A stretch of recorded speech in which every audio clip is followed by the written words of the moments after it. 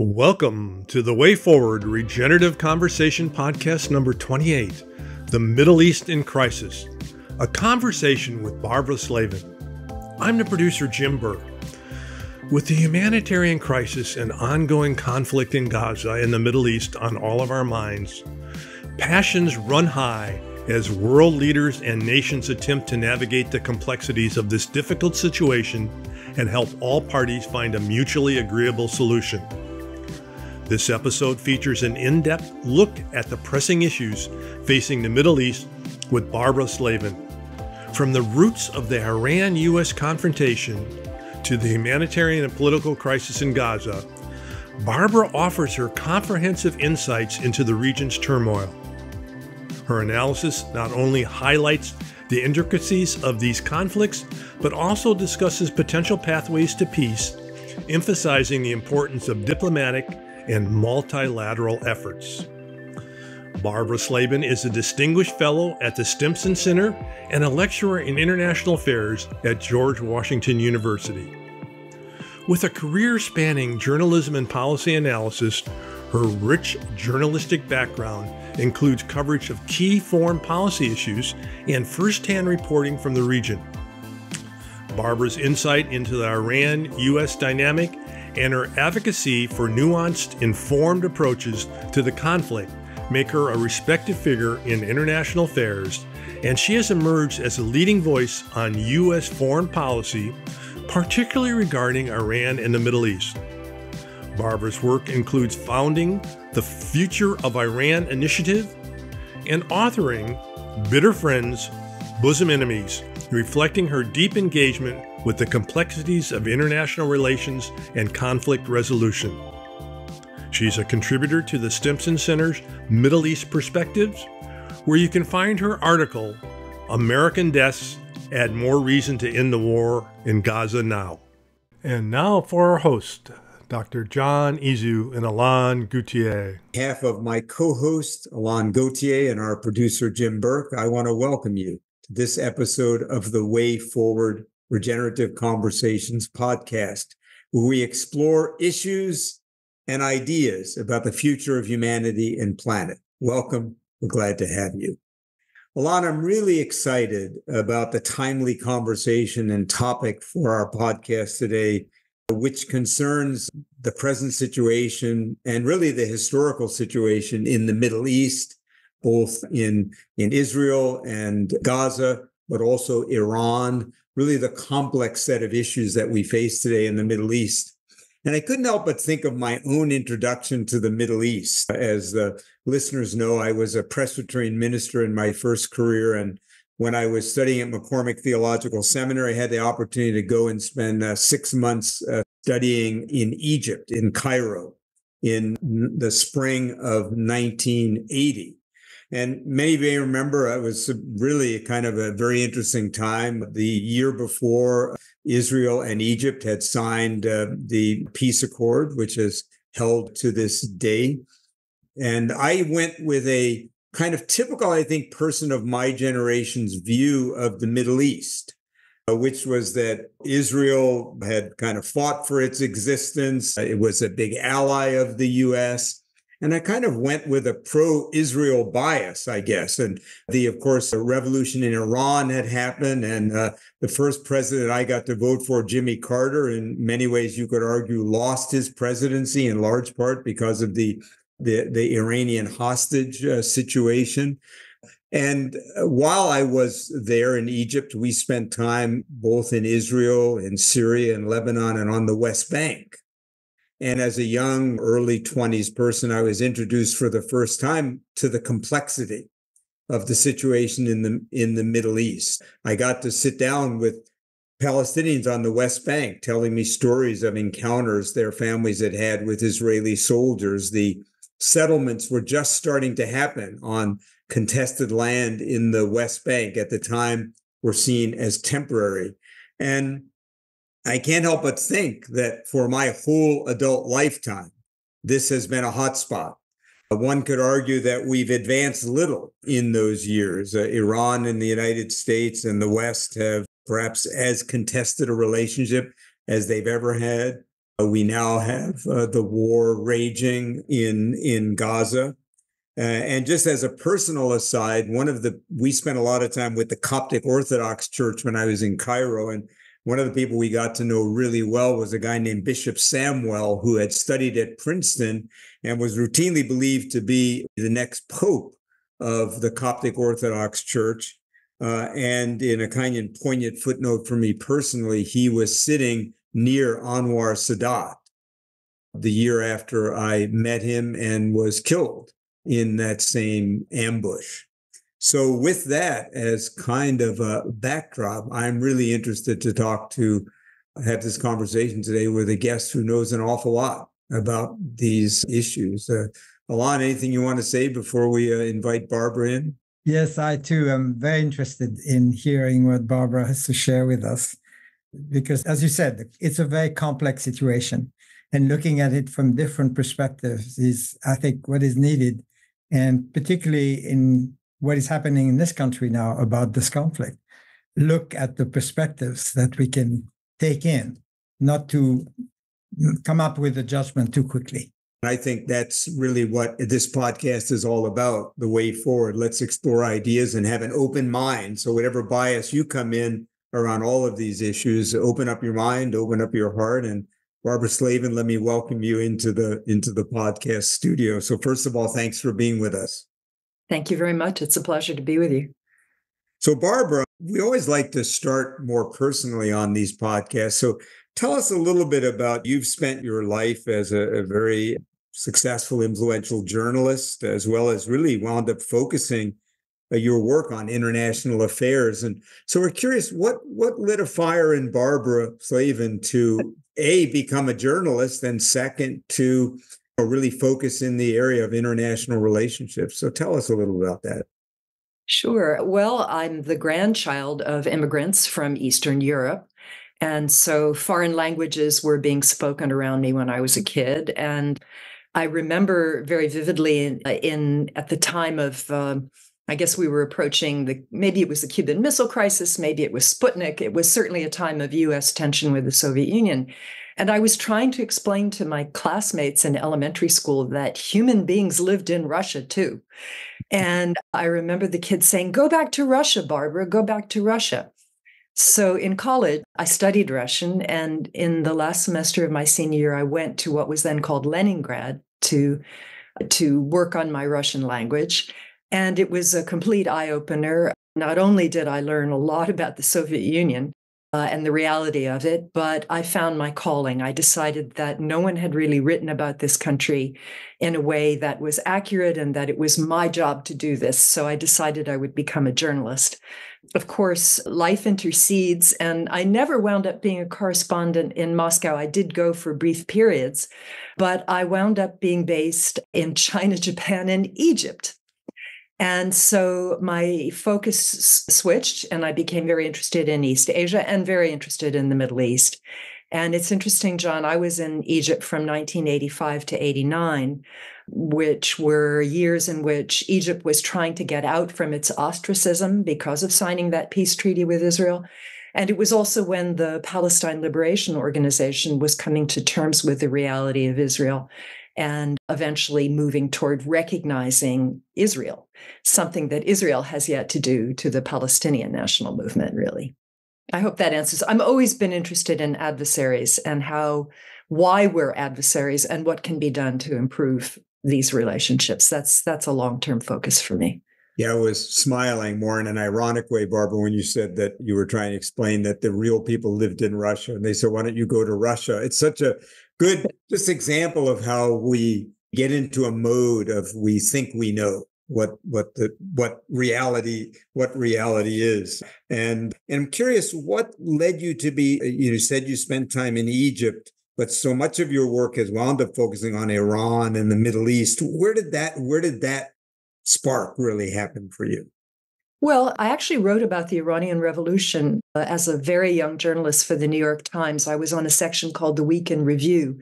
And for some reason, it was my duty for years to write about short items about the revolution, And later, the hostage crisis, when Iran held 52 Americans hostage for 444 days.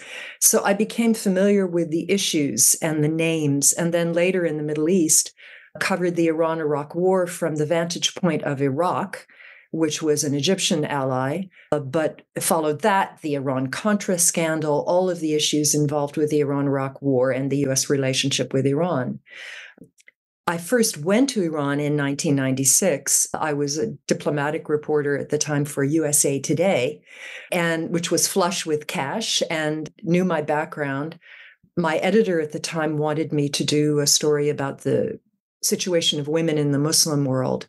And I said, well, let me go back to Egypt. I lived there 4 years. I know a lot of people. And why don't I go to Iran? I had always been interested in the country, but hadn't had the opportunity to go.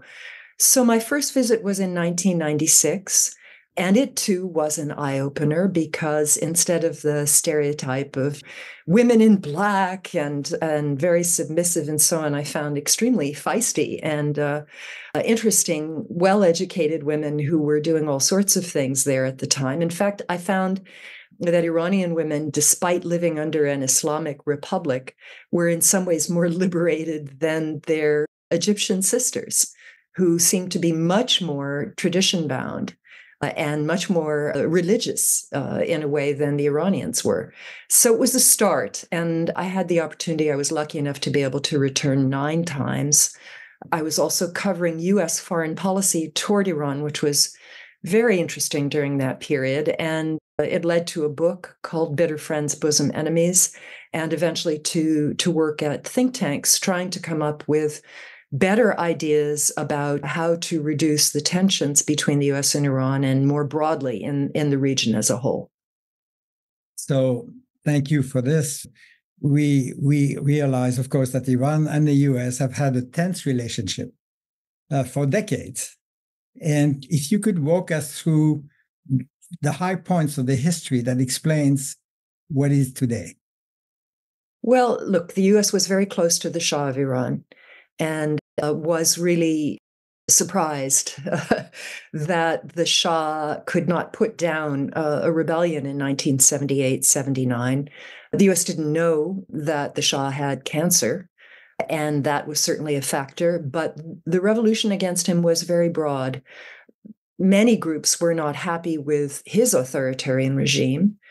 Leftists, clerics, Shia clerics who felt that he was not giving the Shia faith sufficient weight in society, all sorts of political opponents, and they came together under the charismatic leadership of Ayatollah, a cleric named Ayatollah Khomeini, and succeeded in getting members of the military to come to their side, members of the labor movement, oil workers, merchants in the bazaar, cross-section of Iranian society came together against the Shah and overthrew him in 1979. And the U.S. never really was able, scrambled to try to have some sort of relationship with the new government there. It was still very worried about the Soviet Union, then Iran's neighbor, that they would take advantage of the revolution and extend their influence.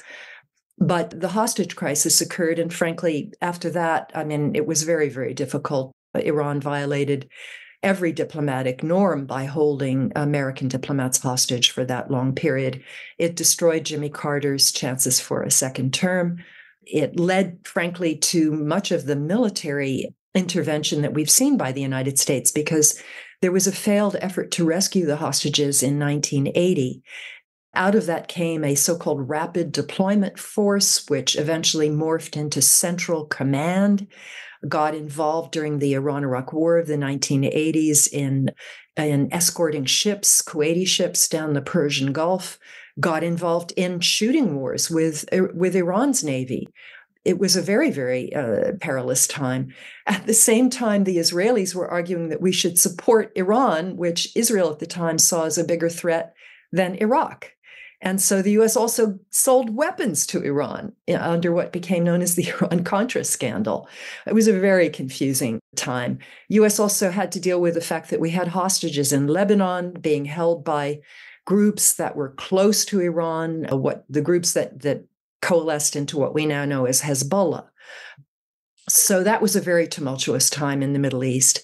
After the death of Ayatollah Khomeini at the end of the Iran-Iraq War in 1989, there was a period of opportunity, some opportunity, I think, between the US and Iran, particularly after Bill Clinton was elected for a second time. In his second term, the Iranians had a president named Mohammad Khatami who reached out to the United States. And this was when I started going there, and there was a period of cultural exchanges, all sorts of people-to-people exchanges. It was easy as a journalist to get a visa to go there. Iranian society was opening up, becoming more liberal. And I think there were real opportunities that could have been pushed further. But one constant in US-Iran relations is that every time something starts to look good, we get a change of administration and everything goes backwards again. So Clinton leaves. We get George W. Bush, who did not have the same sense about Iran, was much more pro-Israel. And then after 9/11, lumped Iran with Iraq and North Korea in a so-called axis of evil at a time when Iran was not only sympathetic to the United States, but had actually helped the United States in Afghanistan overthrow the Taliban regime, which had harbored al-Qaeda, the group that attacked the United States on 9/11. So relations went back into the deep freeze and got worse because Iran had a very active nuclear program, which was advancing. The US refused to talk to the Iranians. President Bush, his administration, which had lumped Iran into this so-called axis of evil, refused to talk to the Iranians about their nuclear program unless Iran would unilaterally halt that program. And needless to say, the Iranians wouldn't do that. So European countries took up the slack for a while, Britain, France, and Germany. And in Bush's second term, the US did actually join these talks, but there was no real progress until President Obama came in. He changed the tone and tenor of US outreach toward Iran. He famously gave a speech on the occasion of Iranian New Year, wishing Iranians well, using the official name of Iran, the Islamic Republic of Iran, for the first time by a US president. He wrote 2 letters to the then and continuing supreme leader of the country, Ayatollah Khamenei, who succeeded Ayatollah Khomeini. Don't get the two confused. And in Obama's second term, there were multilateral negotiations that led to a landmark nuclear agreement. It rolled back the Iranian program, and it was intended to keep Iran from the ability to make a nuclear weapon until the year 2031. But once again, we had regime change in the United States. Following Obama, we got Donald Trump, as we know, has no small opinion of himself, and decided that he could negotiate single-handedly a better agreement than one that it had taken the international community 12 years to reach. So Trump pulled out of this Iran nuclear agreement in 2018, reimposed economic sanctions, which had been lifted, and tensions between the United States rose, not surprisingly. Iran waited a year before it began to advance its nuclear program again. It wanted to see if the Europeans were capable of continuing to trade with Iran despite US sanctions. Europeans could not do that. And so Iran started to accelerate the nuclear program, and it also began to attack shipping in the Persian Gulf. It attacked a Saudi oil facility, and started the Iran-backed groups in Iraq started attacking Americans. U.S. eventually responded by assassinating the most important general in Iran, a man named Qasem Soleimani, in 2020. Iran retaliated again against U.S. bases, fortunately did not kill any Americans, but it was very tense. It was as tense then, and in some ways more tense than it even is now, where the U.S. and Iran are again ranged on other sides. I left out of this conversation perhaps the dumbest thing the United States has done in the Middle East under George W. Bush, which was to invade Iraq and overthrow the regime of Saddam Hussein, thereby not only eliminating a buffer against the expansion of Iranian influence in the region, but essentially opening the way for Iran to become the most important foreign power in Iraq and to extend its influence all the way through Syria into Lebanon, where, of course, we had Hezbollah, so that you now have the dreaded Shia crescent going from Tehran through Iraq, Syria, and into Lebanon. Had the U.S. not invaded Iraq, hundreds of thousands of people would be alive who are not alive today, including many American troops, and of course, countless numbers of Iraqis. And that action by the United States so destabilized the Middle East that I think we see the results in many ways today. It was extremely unfortunate. And, whenever I see references to Iran's malign behavior in the Middle East, I have to remind myself, well, who gave Iran the opportunity to play in these troubled waters? Who destabilized the Middle East? And I think the United States really has to take a large share of the blame for that. Barbara, I couldn't help but think when you were talking about, our support for the Shah, right, that I just got back from Chile. And of course, in the same more or less period of time in the early 70s, where the Nixon administration basically festered and supported a coup to overthrow the democratically elected president of Chile, leading to the Pinochet dictatorship. And I couldn't help but think of how these unintended consequences of the actions that we take and the way we've kind of stumbled into these situations. But you said something earlier that's really interesting. I have a friend from Iran and who I play tennis with, and he still has family there. And I'd asked him about Iran a couple of years ago. And one of the things he helped me see that you talked about was, I think a lot of people in the West, especially in America and Canada, have a kind of a unilateral kind of this monolithic view of Iran as mostly extremists. But he was talking about this very thing you talked about, this real tension in Iranian society. So talk about, most Westerners, and we'll get to the situation in Israel and Gaza for those of you who are eager to get there, but so important that we understand the situation with Iran. Mm-hmm. Tell us what Iranian society is really like and the cross currents that really are going on there that I think we're unaware of often, with this more monolithic view of what it's like there. Sure. I should just point out, you mentioned Pinochet, of course, the U.S., the CIA overthrew the Prime Minister Mossadegh in 1953 after the nationalization of the British oil company there and put the Shah back on the throne. So 25 years later, there was a revolution against the Shah. Again, what goes around comes around. In terms of Iranian society, that's why I kept going back, because it was so interesting. I would say that the Iranian government now is more unpopular than it has ever been. It has a base of maybe 20% of the population, many of them people who work for the government in one form or fashion and are dependent on the government. But the majority of the country, and certainly of the younger generations, are sick and tired of the restrictions. Women are still legally obliged to cover their hair and dress modestly. And most Iranian women simply don't want to do that anymore. They're very internet savvy. They know what's going on elsewhere. There's a huge Iranian diaspora and brain drain. You mentioned your Iranian friend. There may be 1 million Iranians in the US, 5 million more, primarily in Canada and Europe, Australia. And many of them are still in touch with family back home. So Iranians in Iran know very well what they're missing out on. And they're well-educated people. This is one thing the regime actually did right. It did educate society. And that includes women who have over 90% literacy. They have excellent universities.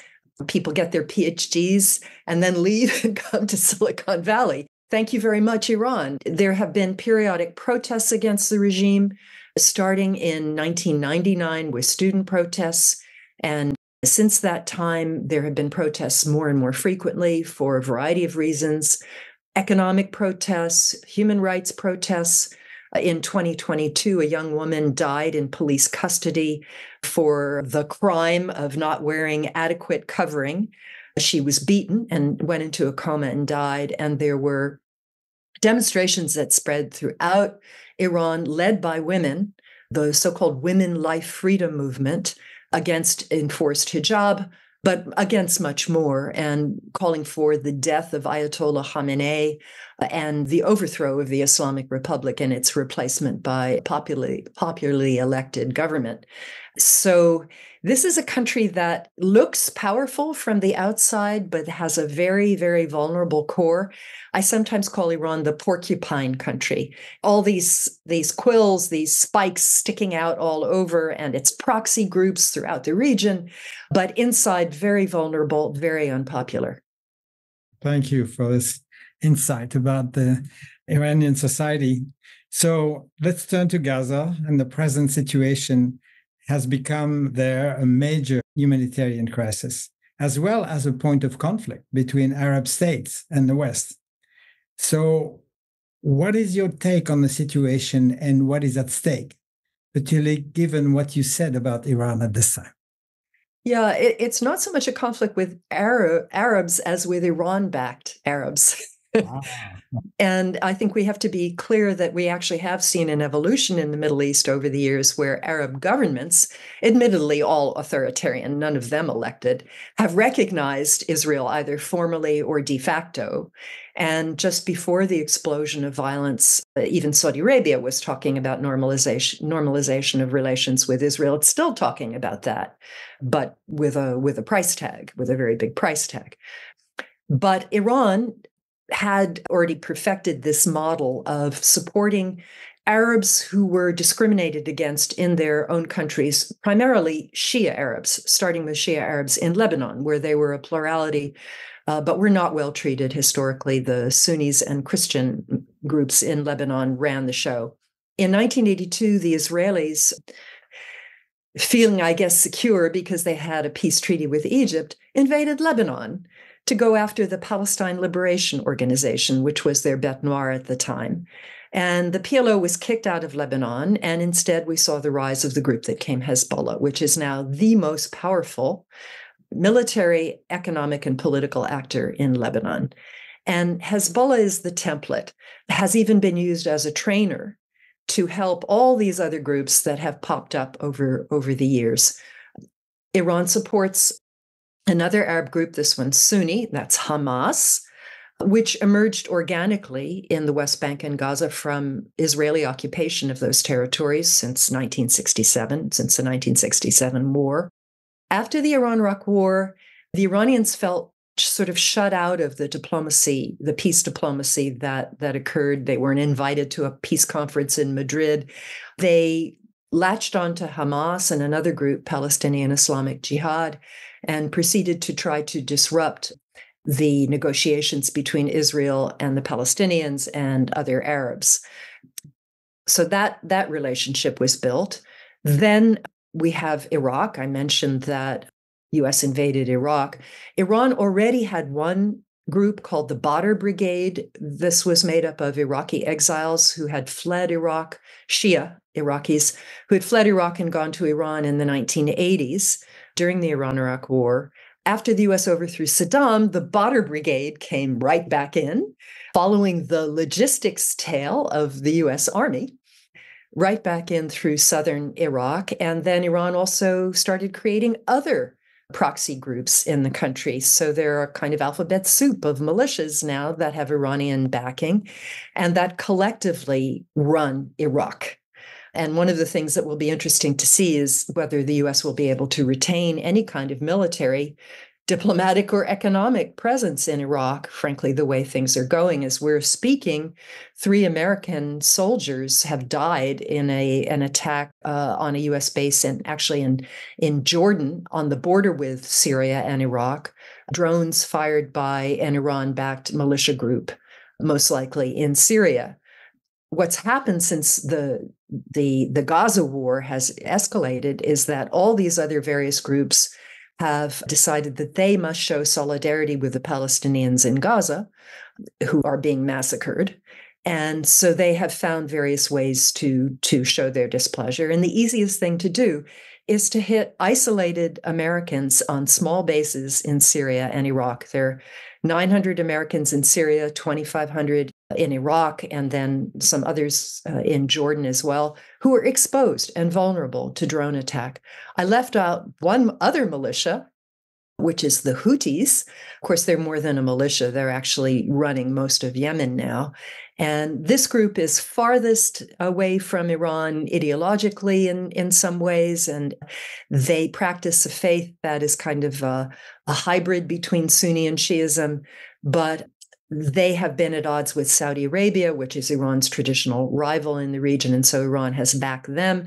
And the Houthis have been taking pot shots at shipping in the Red Sea, so severe that the United States and Britain decided they had to retaliate against Yemen, one of the most miserable war-torn places on earth. The U.S. has just put the Houthis back on a list of designated global terrorists, a list that the Trump administration put the group on and the U.S. had lifted when Joe Biden came in. Oh, I left out also that Iran's nuclear program is advancing very, very rapidly now, such that Iran could probably make a nuclear weapon in 6 months if it made the political decision to do so. So what we're seeing is a kind of, metastasis of the Gaza war all over the region. It's not yet World War III, but there are people dying, there are skirmishes. The U.S. is attacking Iran-backed militias. The U.S. has assassinated an Iraqi militia leader. Israel is killing Iranian generals in Syria. Iran has attacked Iraqi Kurdistan and even Pakistan after a terrorist attack in Iran that was blamed on either ISIS or ethnic separatist groups. So it's like a shooting gallery. I mean, pot shots in every which way, and sometimes hitting the target you want and sometimes not. But it's extremely destabilizing and worrisome, especially at a time, the United States was trying to pivot from the Middle East. We keep talking about the pivot to Asia, and we keep getting sucked right back in. Biden is supporting the Israelis, at the same time pressing on them the need for a ceasefire. 26,000 people killed in Gaza. The whole territory of the Gaza Strip looks like Dresden during World War II. It's been bombed into oblivion, and the reconstruction is going to be a very long and difficult process.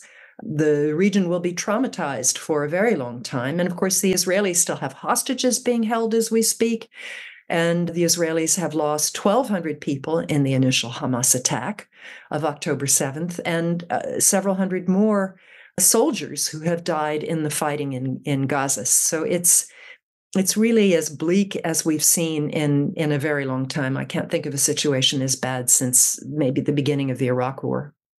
Barbara, I want to go in two directions, but let's start with, for most of our lifetimes, the Middle East has been a hot spot. And for years, people would, in the popular press would say things like, if there's going to be a third world war, this is where it will begin, which is, actually probably unlikely in that sense now, given the way the world has changed.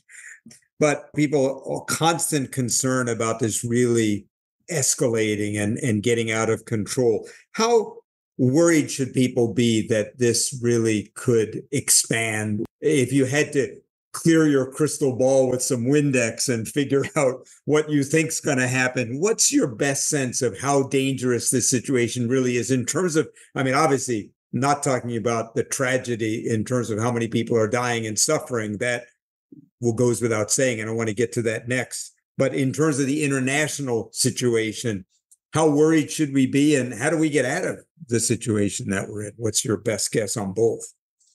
Well, we should be worried. However, I think that the Biden administration and Iran do not want World War III to start in the Middle East. I mentioned how vulnerable Iran is internally because of all the dissatisfaction with the government there. I left out the government's poor economic performance, which is only partly due to U.S. sanctions, but also due to corruption and mismanagement. And I don't think the Biden administration wants. Jake Sullivan, the national security advisor, very foolishly gave a speech days before the war broke out, where he talked about how the Middle East had never been so quiet. And if that's not calling down on you the wrath of God, I don't know what. It was a very foolish remark. The tensions and problems in the Middle East have many causes, and the Israeli-Palestinian conflict is more than a century old. Israel was created on the basis of a tremendous injustice to Palestinians, many of whom were forced to flee their homes during the Israeli War of Independence. Maybe if the Arab states had accepted Israel in 1948, that wouldn't have happened, but it did happen. And of course, that tragedy has led to more expulsions and more Israeli occupation of areas that had been Palestinian. So this is an open sore. I mean, until this is resolved, you will always have instability. But you have many, many bad authoritarian repressive governments that periodically face protests from their own people. The United States picks and chooses its friends and allies, and some of our friends are pretty despicable and have horrible track records when it comes to human rights. I was reading recently about the United Arab Emirates, which is supporting some of the worst warlords in Sudan and in Libya, another country that is chronically unstable. So there are plenty of reasons, even if we don't talk about the US and Iran, why the Middle East would be such a powder keg.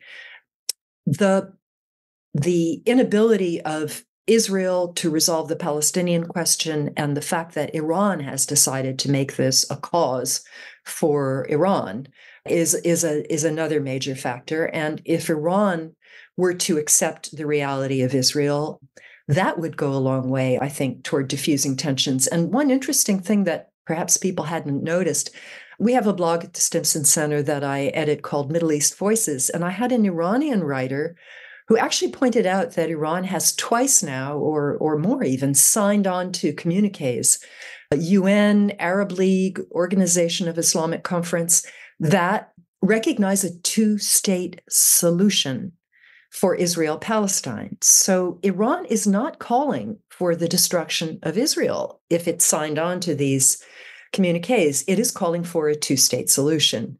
Of course, devil being in the details, what sort of two-state solution?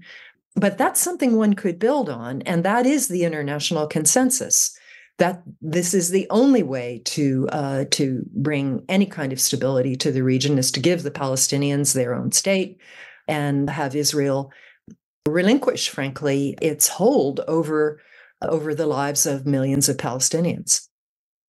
I was thinking of, I did a blog, you were talking about, if Arab states had accepted Israel, in 1948. I was saying I did a blog recently with some title, something like, small things become big things, consider it a maxim.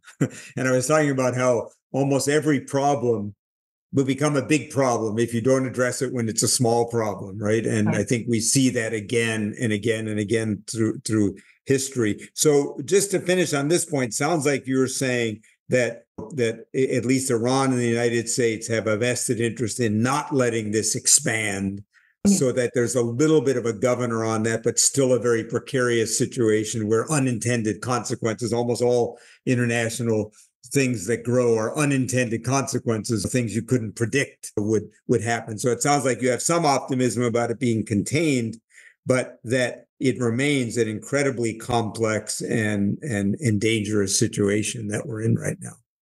Yeah, very much. And I'm also very worried, frankly. We have our elections coming up. What if Trump returns? A lot of Republicans have been complaining, Biden should do more, against Iran. Well, I mean, what are they suggesting? The U.S. is not only maintaining sanctions that were imposed by the Trump administration, but keeps adding new ones. Are they suggesting the United States attack Tehran? I mean, how is that going to calm the Middle East? I worry a lot about what happens if we have yet another change of regime in the United States, and they decide somehow they have to get tougher than we already are. So I would hope that, I know that messages are being passed to Iran to keep a lid on this, and we will see what they do. They very quickly denied any involvement in the attack on the Americans that led to those deaths in Jordan. And there is a process going on to try to get a long-term ceasefire in Gaza, which is the one thing that would diffuse the tensions. It would allow the Houthis to stand down and the Iraqi militias, I think, as well. If the fighting in Gaza stops and the focus switches to humanitarian relief for Gaza. Iran intervenes through militias, does it make the situation more challenging in a way? Because are these militias, quote, controllable? And, can they act on their own and based on the generations of traumas that are probably part of that history? Does it make the situation more explosive than if it was a state-to-state kind of relationship? Well, it's complex. I mean, Hezbollah is in effect more powerful than the Lebanese state. Hezbollah is more powerful than the Lebanese army. So it kind of depends. And the nature of the relationships between Iran and these proxies also varies. So Iran and Hezbollah are very, very close. And I think one of the reasons that even though we've seen a lot of fighting across the Lebanese border, we haven't seen a new war in Lebanon is because Hezbollah understands that Lebanon is too economically fragile to sustain another massive conflagration there. I would think that although Iran helps the Houthis, apparently not only gives them weapons and training and has given them some intelligence, did Iran tell the Houthis to attack Western shipping in the Red Sea? That I don't know. It may have been the Houthis' bright idea. They are very aggressive and ideological group, and they're fresh off defeating the Saudis, the Emiratis, and indeed the United States indirectly in the Yemen war. And they have a genuine ideological affinity with Hamas and the Palestinians and against Israel. So this may have been their own idea. We really don't know. I think in Iraq, it depends on the group. Some of them may be acting on their own, but again, they're benefiting from having had training and weapons from the Iranians and from their association with the Islamic Revolutionary Guard Corps' Quds Force, or Jerusalem Force, which is the external arm of the IRGC. So as far as we know, is there some solidarity between these militias that could explain some of their moves? Yes, very much so. It's what they call the axis of resistance. Yes. It is an informal or even formal alliance of groups that are close to Iran, that are opposed to Israel and support Palestinian aspirations, and would also like the United States to reduce its or even eliminate its military presence in the Middle East. And yeah, it's a very potent alliance among groups. Barbara, let's talk a bit about Gaza and the two-state. It feels to me, and I think this is objectively true, that we're probably further from a two-state solution maybe than any time since I was there and studying in Egypt in 1980. It was a really interesting article recently in the New York Times by a Jewish journalist talking about the generational gap in America in terms of how they see this situation. And he made a really interesting point that the oldest generation in America remember, kind of the early history of Israel and connected to the Holocaust and, the emergence of an Israeli state, and then the Arab states attacking Israel several times, and the terrorist attacks. And then there's a middle generation that remember the peace accords and Sadat and Begin and Carter signing the accords, and this hopeful, and Yitzhak Rabin. And then there the whole really younger generation that have mostly know Israel under Benjamin Netanyahu, who really has made it clear in his actions as the leader of Israel and in his rhetoric that he not only does not want a two-state solution, but one could say has sabotaged that possibility over the last 14, 15 years. So just what's your, obviously the situation, the humanitarian crisis is so heartbreaking. Some people say, let's have a ceasefire. It's clear Israel does not want to do that. What's your sense? Again, my sense is we're as far from a two-state solution than we've ever been. And almost I feel like now the die is cast. Even though Netanyahu is incredibly unpopular, the journalist made the point that Israelis are very much aligned. Now only like 20% of Israelis now support a two-state solution. So what's your sense of that? Well, you're probably right, but that we can't just sit on our hands and do nothing. If we've learned anything since October 7th, it is that something like this, an issue like this left unresolved, will continue to cause instability, suffering, death. We have, I think, some cards to play in the fact that the Saudis are dangling normalization with Israel if there is movement toward a Palestinian state. And of course, this would be the ultimate seal of approval, the ultimate Arab seal of approval on Israel, if it were to be able to get that kind of agreement.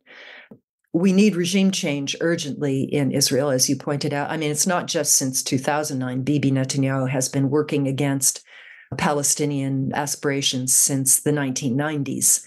And he has always been an opponent of a Palestinian state of any kind, or even Palestinian self-determination of any kind. He needs to go, clearly. You need a more neutral government in Israel without all these right-wing crazies who are talking about resettling Gaza and forcing the Palestinians into Egypt, wherever else they can send them. And you need regime change in the Palestinian Authority, which is moribund and corrupt, led by an 88-year-old man who was elected once for one term and has been in power since 2005. Are other individuals, technocrats, and others within Palestinian society who could more ably lead Palestinians in any future talks?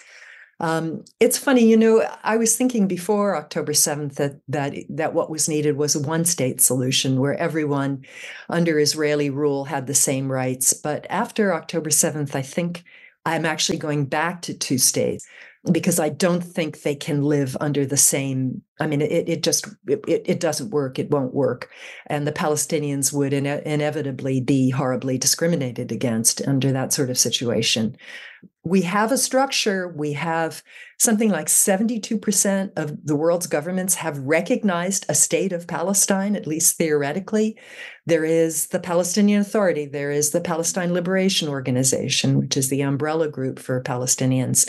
There are Palestinian diplomats around the world.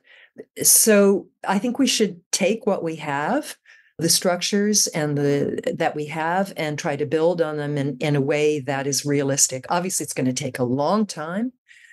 First, the most urgent need is to save the lives of those who can be saved, whether they be Israeli hostages or Palestinian civilians, 500,000 of whom are facing famine as we speak, and reconstructing Gaza, restraining the violence on the West Bank, restraining the settlers there who have become vigilantes, taking Palestinian land, shooting Palestinians. This has to be stabilized first, and then we can begin to talk about a proper division and creation of some sort of Palestinian entity that will give Palestinians a passport, a sense of identity that is not tied up with Israeli occupation. I just don't see another way around it. I mean, if somebody has a better idea, I haven't heard it. And again, if you want to diminish Iran's power in the region, do something for the Palestinians. Iran gains from these festering problems in the region. It benefits from discrimination against, whether it's Arab Shia or Palestinians. They have causes they can latch on to and find willing partners who will take their money and weapons and training and become proxies. So deal with the root causes, not don't try to paper it over. The Trump administration did with the so-called Abraham Accords. It clearly is not a successful formula. And that is certainly a wild card in this, isn't it, with the U.S. presidential election, and who the heck knows what happens if there's regime change, so to speak, in the United States. So a lot of moving parts. And one thing, Barbara, before Alon asks our final question, time always goes so quickly here, is I was thinking that when I went to the West Bank way back in 1980, I realized as a young American how invisible the daily suffering of the Palestinians was to most people in America and in Canada, where I spent half my time. And I still think that's true even now, even with what's happening in Gaza, and which is not an anti-Israel sentiment. And I think that's the other thing this journalist made the point, this Jewish journalist, that what you're seeing on campuses is not anti-Semitism. It's a whole generation that has seen what's happened to the Palestinian people in a way that maybe the previous generation did not see. Now, they also may miss the nuances that we've talked about today that put blame in many places. But I think the situation of the Palestinians must be humanized in America and Canada for us, I think, to see more clearly the importance of this issue being resolved in a way that gives dignity to all. Yeah, and let's just point out how, Israel has become very isolated internationally. After all, it's facing charges of genocide. And the United States, as Israel's chief supporter, has become isolated in the global south. And so Israel's actions reflect very poorly on the U.S. And if we want to increase our own standing, we keep complaining about, countries like China making inroads in the Middle East. We have to look at ourselves and look at the policies, the $4 billion a year we give to Israel. People complain about Iran giving $100 million a year to Hamas. We give $4 billion in aid every year to Israel. So who is the enabler here of violence? We can't ignore our own role. Yeah, and none of it, of course, excuses or diminishes the horror of what happened in southern Israel, on October 7th. And I just couldn't help but think of Gandhi, who said, an eye for an eye only means the whole world is blind, right? And so how does the cycle stop, right? And of course, those who are most powerful always have the most opportunity to stop the cycle. The least powerful cannot stop any cycle of violence. The most powerful must always stop first. So anyway, end of sermon. Alon, you have a final question for Barbara. Yes, thank you. Thank you so much for focusing on the different aspects of the situation and more generally, what gives you hope about the way forward for humanity in terms of international peace and stability? Mm-hmm. Well, the younger generation gives me hope. I'm a mother, so I have to be optimistic that my son's generation will resolve some of these issues. And I think they have, by and large, their heads screwed on straight. They see oppression, they oppose it. They are more diverse than, certainly in the United States, than ever before. And so I look to them. I really do. And even in Israel, I know the trend lines seem to be much more toward the right wing, but with the proper encouragement from all of the responsible governments and leaders in the world, I think even Israel will see that there has to be another way, and that 2,000-pound bombs are not the answer to their problems. Well, Barbara, first of all, thank you for the good work you've been doing all these decades. I don't want to make you sound old, but same thing for all of us. All the work you've done all these decades to build understanding and to help people see situations more clearly. I want to appreciate that for you. Please look up Barbara's work at the Stimson Center, where she and I are both fellows, distinguished fellows at Stimson. Great work. And Barbara, thank you for that work. In closing, again, I think of so many of our guests over the last year when we asked them what gives them hope. Barbara, you joined the chorus of people who say younger people, the younger generations. And I think it's so important for us to remember that problems we thought could not be solved somehow do get solved. I have friends in Ireland, who couldn't have imagined that Northern Ireland would be integrated back into Ireland. It's not perfect now, but they're not killing each other in the streets anymore. You're not you're no longer defined by what street you have. I'm seeing you too in just a few days. And I can't help but think of Bono's song, "The Streets Have No Names," which he got from growing up in Ireland, where, especially in Northern Ireland, the street you lived on defined who you were, which side you were on. And he was in, I think it was Ethiopia, where the streets literally had no names. And he kind of imagined a world where we weren't defined by the street that we lived on or the side that we were on. And so we hope today you, the listeners, have gained a little more knowledge of the situation, the complexity of it, and perhaps how each one of us can weigh in with our own leaders to try to shape a different kind of future. So finally, I want to thank you, our listeners, for joining us. You're why we're here. As we always say, if you loved what you heard, Please share it with others and let us know. If you like what you heard but think we could do better or have different topics or guests, please, we'd love to hear from you. Meanwhile, as we always like to remind you, history is not a future place waiting for us to arrive. It is defined and created by the things that we do now. So on behalf of Alain Gauthier, my co-host, and Jim Burke, we'll see you next time on The Way Forward. I want to thank you for taking the time to listen to our podcast, The Way Forward Regenerative Conversations. You have many choices, and we appreciate your interest and support. You can reach us at our email address, thewayforwardrc@gmail.com. Please share your thoughts and feedback with us. Only with your help can we make this a podcast you want to listen to and share with your friends. If you have guests you would like us to have a conversation with, please email us your recommendations. I would also like to thank our sponsor, Elders Action Network, who is building a movement of elders to address the environmental, governance, and social issues of our time. Their website is eldersaction.org. Until next time, I'm Jim Burke, and this is the Way Forward Regenerative Conversations podcast, which you can listen to on Apple Podcasts, Spotify, Podbean, and Amazon Music. In parting, may I wish you a regenerative present and future.